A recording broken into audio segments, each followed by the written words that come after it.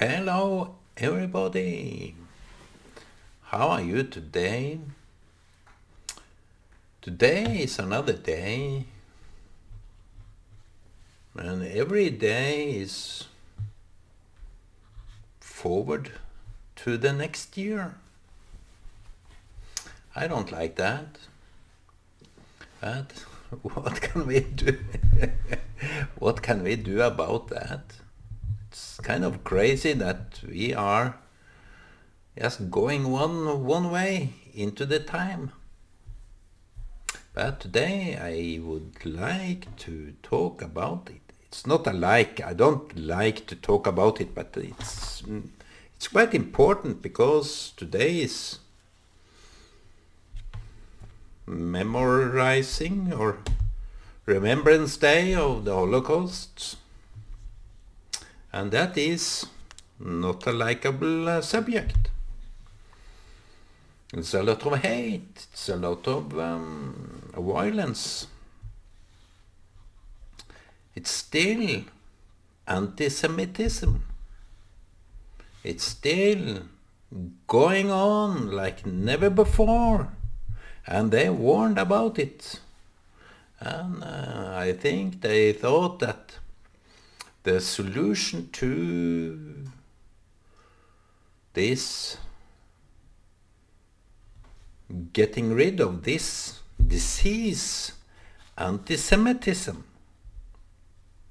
is to remember the Holocaust Day, to remember all the Jews, 6 million or more Jews that suffered and died. 6 million. Can you fathom this number of human beings that went into this gas chamber like cattle, like animals? How can you comprehend that number regarding the elimination of a nation? How can you comprehend, how can you grasp, how can you fathom all these rows of people that went straight into their death? How can you forget? How can Israel, how can anybody, how can any nation that was part of this slaughter, this, either you were a victim or you were some kind of collaborator with this force, and we are still living with people that was contributing to that kind of destiny. And Israel is today's miracle, this phenomenon that Israel, through all these Holocausts, these 2,000 years, it started way before the Second and the First World War. During the Black Ages, with disease and all this pandemic, where the Jews was blamed for this kind of reason that things went wrong. People had what do you call this kind of word? Had the cruelty to them, that they blamed the Jews for all these kind of things. And I was joining a group here, and I couldn't stand what he was saying about the Zionists, as if the Zionists are equal to Nazists and haters in whichever side we're talking about haters and killers, there you have the Zionists. They are today's Nazists in many's mind.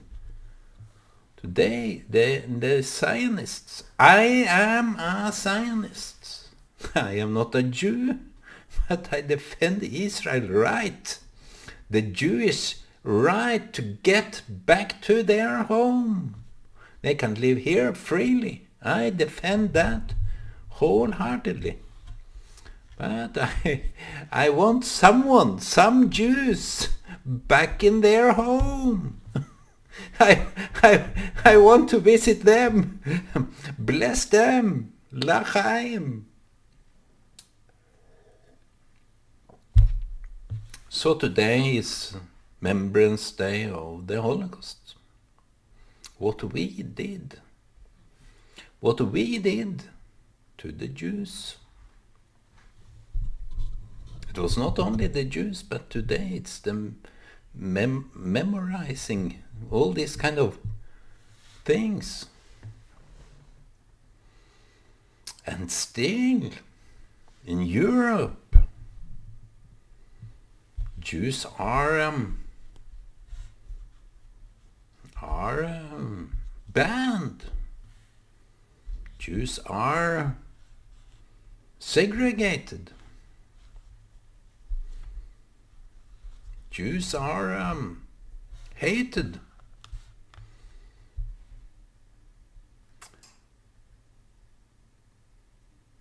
You can say that Israel defends herself. And many regard that as something very cruel, very wrong, because they are not used to that notion that the Jews, Israel can defend herself. They need all the help they can have, and we pity them so much now. They pity us, I believe, because we ended up where they left for many years ago. We are in retiring our intellectual, moral capacity again. And that was the introductory time period where the acceptance for intolerance against Jews, against homophiles, gays, and against this traveler, this tribe from Romania. Many of those were killed. Gays were killed. How dare people speak against gay people? Against people that are wandering Jews? They were wandering all the time. But now that they have got their own home country, where their ancestors came from, now they are hated more than ever. Why? I don't know. It's kind of mind-boggling. Because it seems that we are children. We are children that haven't learned. I will defend disputing Israel's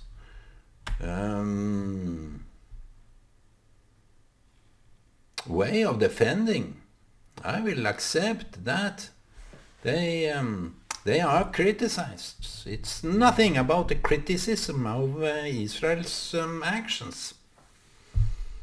But you see, it's a big lack of perspective. When people are criticizing Israel for the way they handle the Palestinians and the attacks from Gaza, Lebanon, and Syria, the build-up of nuclear reactors in Iran. When people oppose, not only oppose, but in a way singling out only what the Israel government and Israel's defense force are doing. Not even mentioning what Palestinians are doing. Not whatever happened before. Like, let me just mention a couple of examples here.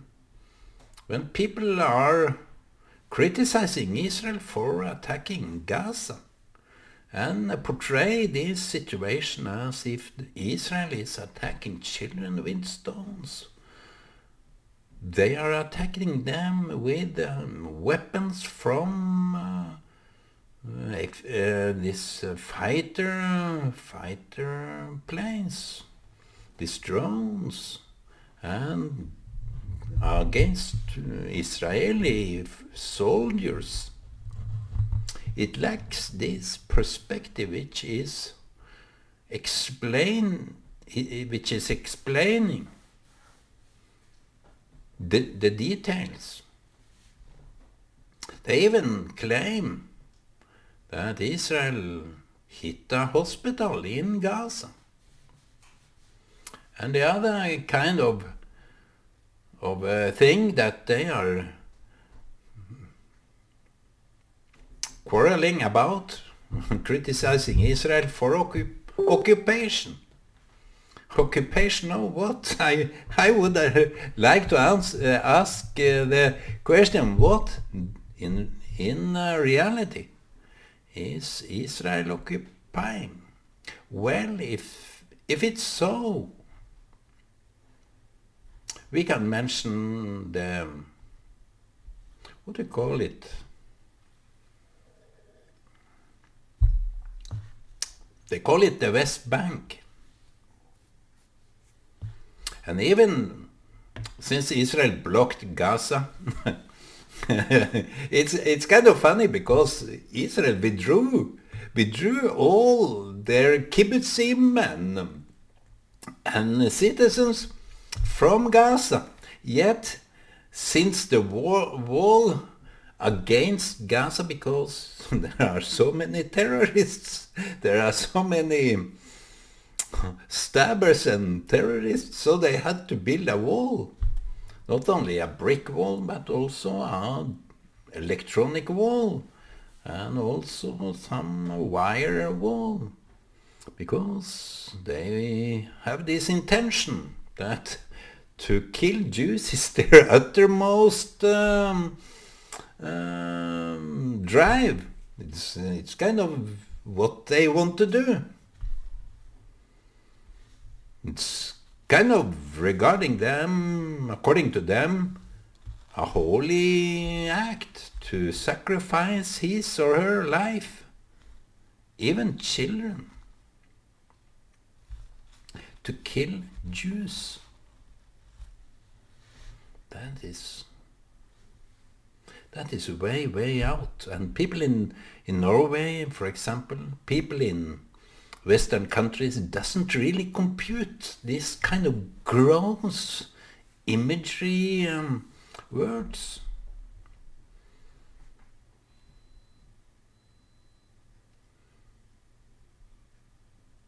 And let me just mention one detail here.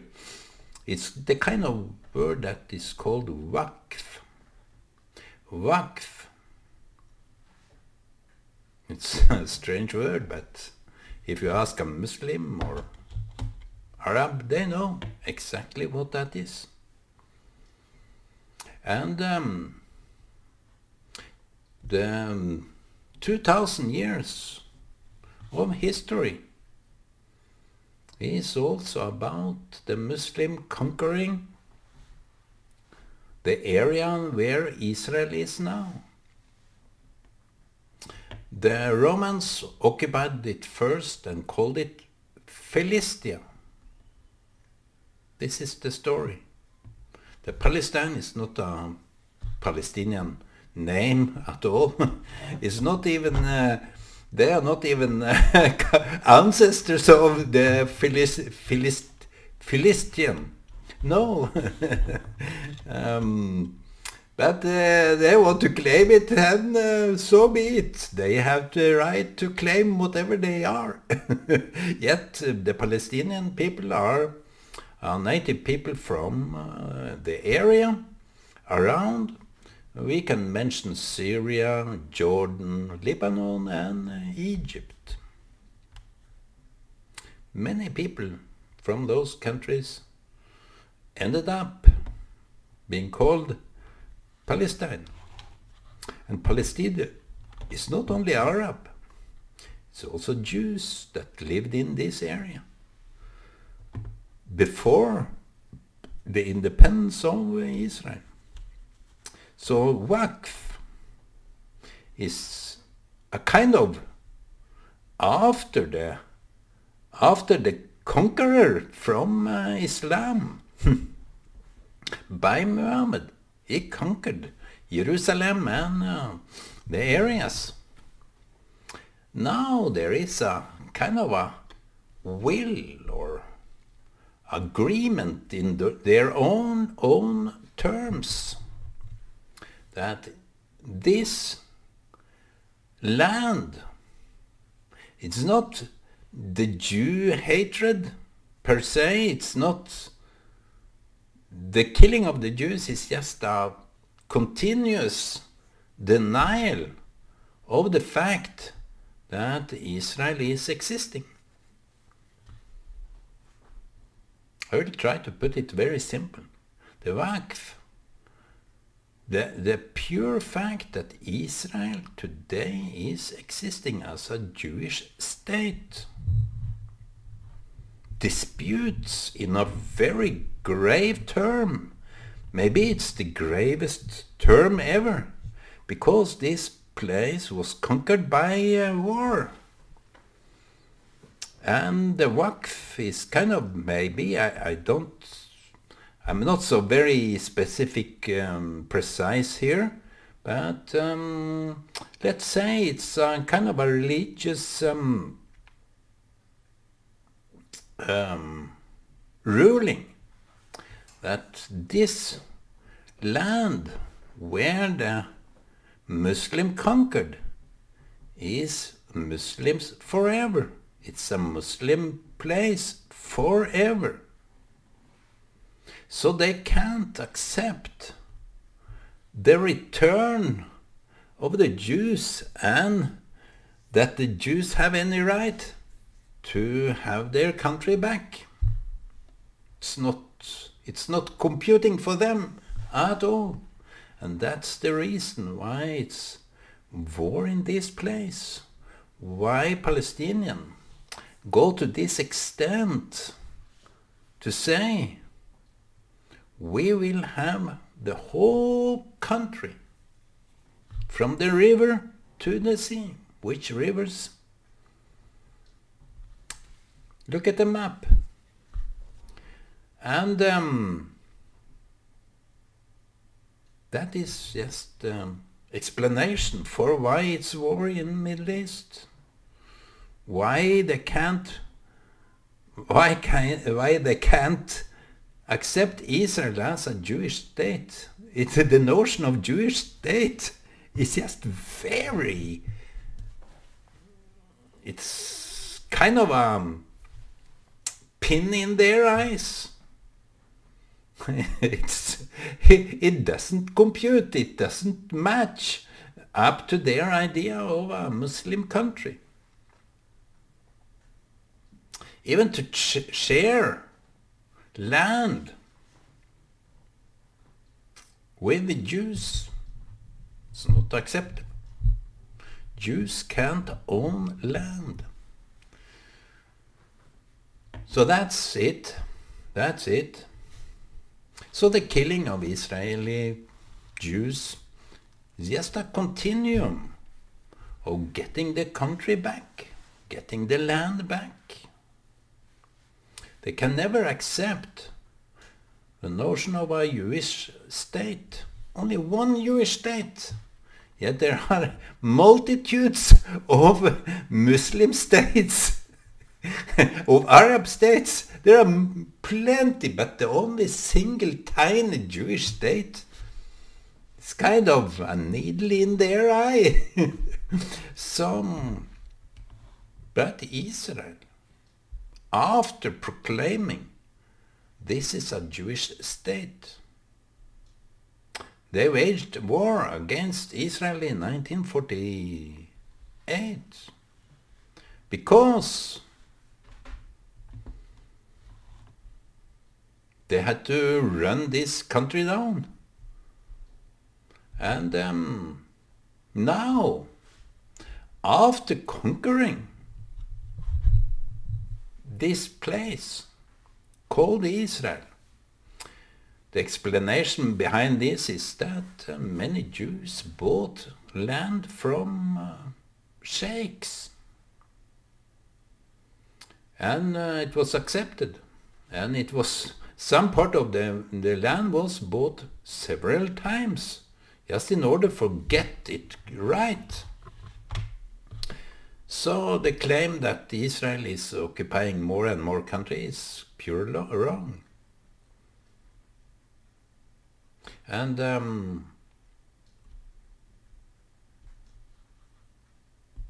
it's kind of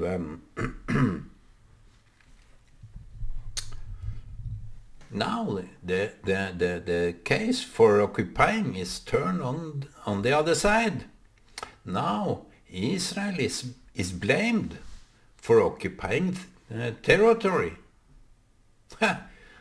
Now, when they now own their land, which they have bought in many cases in large extent, now the Arab country waged war against Israel. Israel won, in short terms, and now Israel is protecting some of their country that is not owned by them. After a long period, they left it to the Palestinian government, so to say. Palestinian is ruling those areas together with the Israeli Defense Force, because it shouldn't be weaponized in those areas that the Palestinian is owning.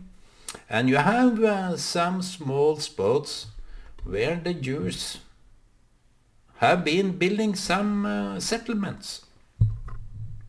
The fact that they are building settlements is in their legal right. Every settlement have to be according to the ruling of the parties. Not only Israel party, but together in the system, the juridical system. It is both Arabs and Jews. And many cases when the Jews have inherited some countries, some land, they are often given back to the rightful owners, which was Palestinians. But in this ruling by 1917 and 22, San Remo and Balfour, it's a very specific writing that Israel Jews, since they have no country of their own, and that was before Israel. Israel was established in 1948. So the Jews was given a special permit to build and live in this area, the West Bank, because they had nowhere else to go. That's how it was back in those times. They had no place, and they were given special rights. Now, it's claimed by these BDS and leftists that they are occupying illegal land. It's just in a context of time, it's just very wrong. It's a mistake to say something like that. And since the border is closed between Gaza and Israel, now they also say that Israel is occupying Gaza. I was in a dispute with some persons on Facebook, which they said that Israel is occupying Gaza. What? It's just funny because Gaza have its own elections. Hamas is there and they are driving the people there crazy because they only waging war against Israel many times. And now they claim that Jerusalem is occupied by Jews, Israel, which is very wrong. Yes, there is two sides to Jerusalem. You have the eastern and western side. And the eastern side is ruled by Jordan. It's an agreement on the Temple Mount, which they claim also that Israel is denying prayers there, while the so-called prayers, and I would say, in defense of the Muslim prayers, the history is that they heaped up a lot of stones in their mosque, Dome of the Rock, and those hooligans are spoiling the notion of Islamic Muslim prayers.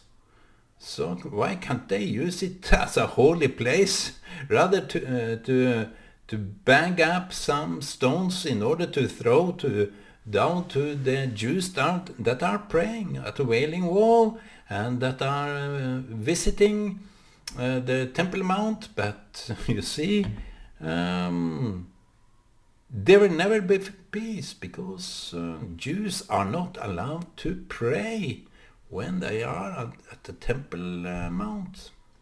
Why? Why are you defending that kind of crazy agreement that if a Jew step up there, or a Christian for that matter, but Christians have their own countries, but in their own land, in their own vicinity, it's out of their ability to pray. What is the I think what is the problem with people that are praying? Even in my house, I would allow people to pray. Maybe not to the wrong God, but it's my house. No, they can come and pray. I have my prayer place, and so will they. So today, according to them, today Holocaust memorandum. It's needed to say more enlarged about Holocaust, because this situation today, the hatred on Israel, the hatred on Jews, it's a continuum fight against certain people, and I will oppose that very much. I'm a Christian, I'm a believer, and religion should make people free to pray, to believe, to worship, to express. But when someone are denied, the war is coming, my friend. Be aware that the war are coming when you are limited or are limiting other people. So stay in peace, pray for Israel, bless Israel, and you will be blessed. It's a promise from the God Hashem of Israel.